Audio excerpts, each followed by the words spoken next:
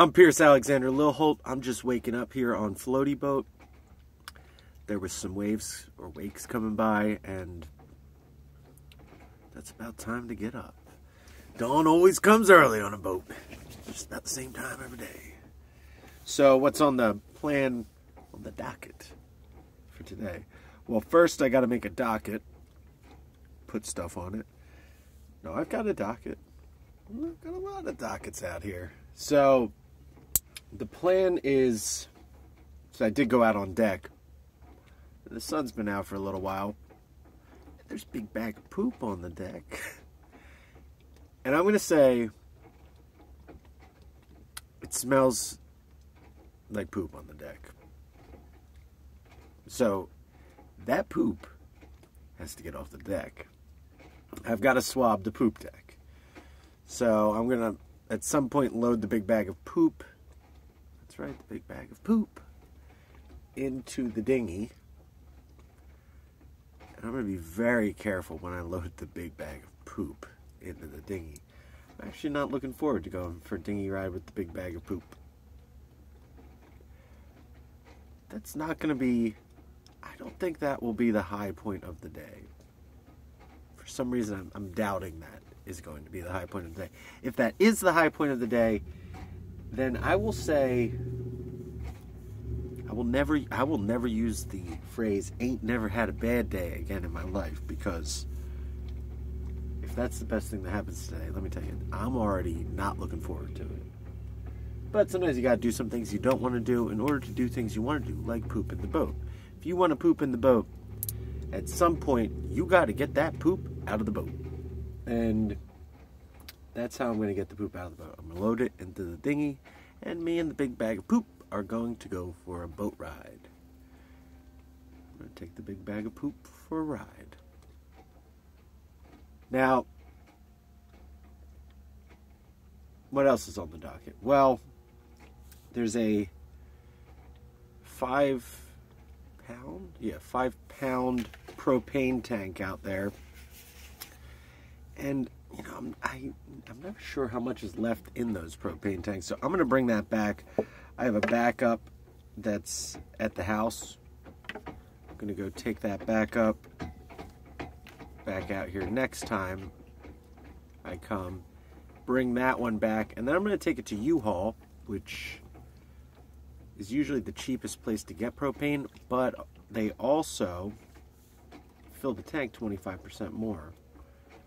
And I think I heard that they don't fill them as much, the ones that you just swap out for shipping purposes, but I don't know. Either way, I'd rather have my tank filled 25% more. It means I have to go less to get propane. So that's always a good thing. I just had one of these Kind bars for breakfast. These things, peanut butter, it was good. And I'm about to drink this yerba mate Focus Aid instead of a coffee today, because it's a little hot. Ooh. And it says a whole bunch of stuff in it. Melon mate. I guess it tastes melony.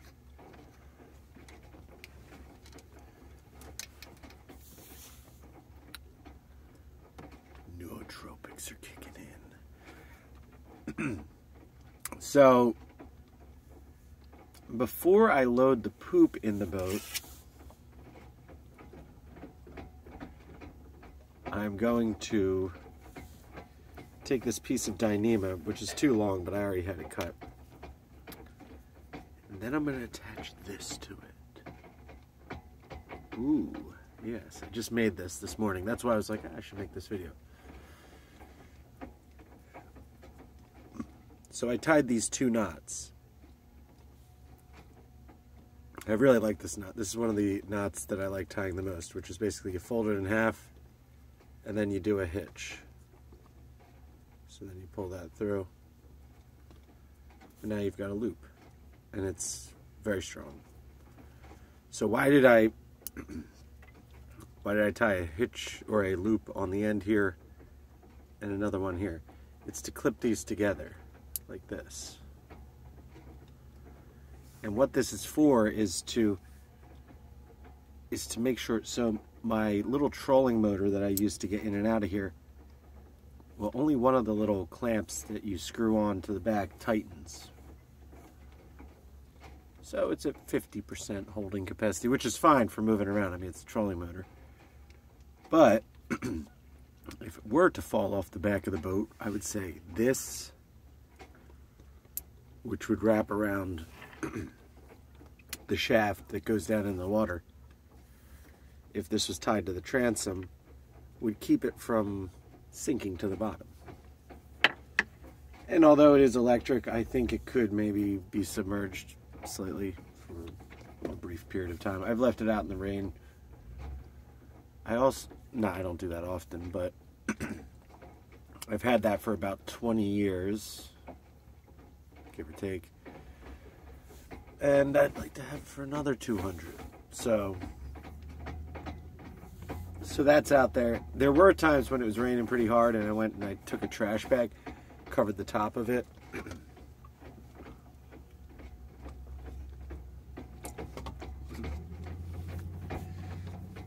One of the things that's nice about being on land is if you have air conditioning running, waking up, having a little coffee.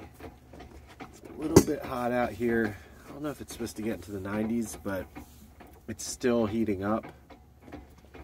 So last time I was out here and I made coffee and it started heating up, and it was only getting into the 80s that day, which is still pretty hot in a boat cabin because then down here it's just tack on 10 degrees. If I say it's the 90s, it's going to be 100 down here. So even a fan isn't going to fix that. Oh, and then I think I should bring this back. So this seemed like a good idea. This little grill basket. It's a little sticky. Should wrap that in something before I bring that back. This little grill basket seemed like a very good idea. And it is if... I don't know how well you can see this. If it wasn't for washing this thing, it's unfortunately it's going to be a land grill basket, and the replacement for that is the no cleanup, just throw it in the trash, non-stick, the yellow Reynolds wrap. And this stuff works great. Just make a little pouch, close it up. Last night we did onions. Yeah, you can kind of smell them in the trash there if you get close. And then you can grill vegetables that would otherwise fall through the cracks. This also did have a rather large footprint on the grill, so I mean it was perfect size to fit all the vegetables for 2 people and then have room for whatever, you know, sausages or whatever next to that. Last night we did sausages. We used the Reynolds wrap to do onion, and then when I do peppers on the grill now, what I like to do is slice them big. So I'll slice the top and the bottom off the pepper and then make big strips that won't fall through the grates. I cook them on pepper side down, and then as the whatever the meat was, sausages in this case, start getting closer to being done, I start to move the peppers around to the hot spots of the grill, skin side down, to get that little bit of blackness on the skin. If you overdo that, they're really, and I've done it before, they're really not as good. But if you get that little paper thin blackness going on those peppers, they're very good. And the underside can cook for much longer and get the peppers a little bit softer, which is very nice. So yeah, I'm not sure what else. I'm going to check the solar, and if I have enough solar that got saved up from the sun already, probably going to try to recharge some of these batteries. I'm not going to be running the generator today because it's loud and it's a bit of a setup. But anytime I want, let's say I really did run out of power, I could run the generator. I have extra gas out there on deck, so enough to run it for hours. And while I was charging up the batteries in here, there's 2 outlets on that. And whether there was or wasn't, I could plug them in here. I can actually plug in the main system for the boat and then charge the batteries with these. I have 2 NOCO 10s and a NOCO 5 right there. So I think pretty good on power. You know, it'd be nice to have another big 100 amp battery, but you know, all these batteries do start taking up space, and that's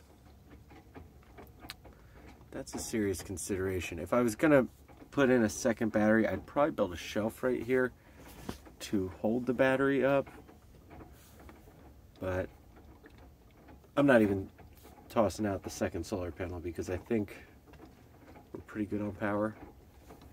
But I believe the one off the back is 50 watts. That fold out one that I have is 110, so it's pretty good.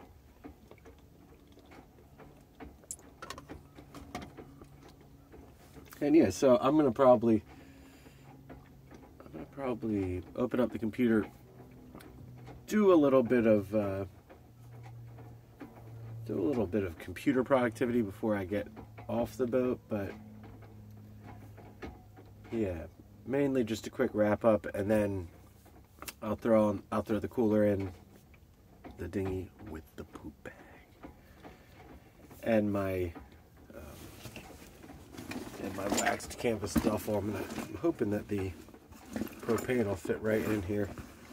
And I've been using this like crazy, and this thing is sturdy. This is one of these ReadyWares Supply Co. Man, this thing's heavy duty. They didn't pay me to say that. This is a good go bag. They have different sizes, and I keep some of the stuff, which I actually just dug this one out, and that's because I was looking for these lights. Fun light. Fun light is a fun light. These lights were what would go out on deck. These ones fit in the cup holders.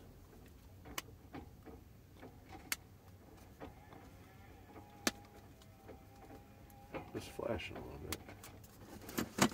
This one I really like. Uh-oh. So it needs to get charged. Yeah, so I guess I'll charge up my bun light. Gonna keep your bun lights charged. This isn't a bun light.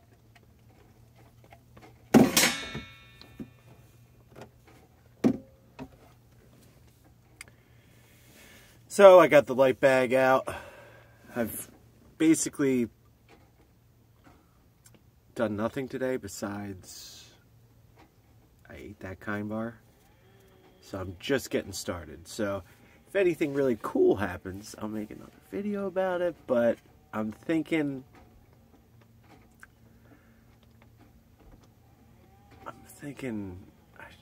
I keep thinking about hauling that poop bag.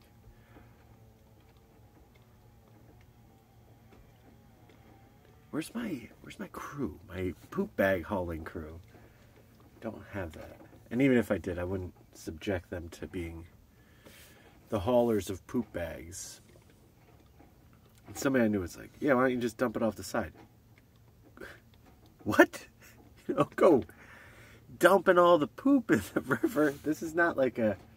I think if you're 3 miles off the coast into the ocean, you can dump solid waste.